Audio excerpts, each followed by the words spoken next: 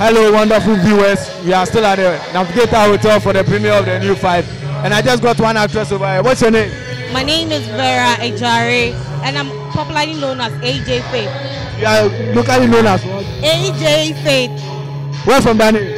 AJ means Ajwa, and then Faith is my name, Vera. What inspired your outfit today? After looking to my wardrobe, I thought we are preaching about addiction, and then you have to look a bit decent. So I chose this outfit just to showcase for everyone to know how decent I am. Can you give me a 360? Can you give me a 360? Oh,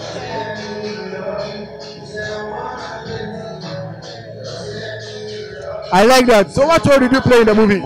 I was actually a doctor.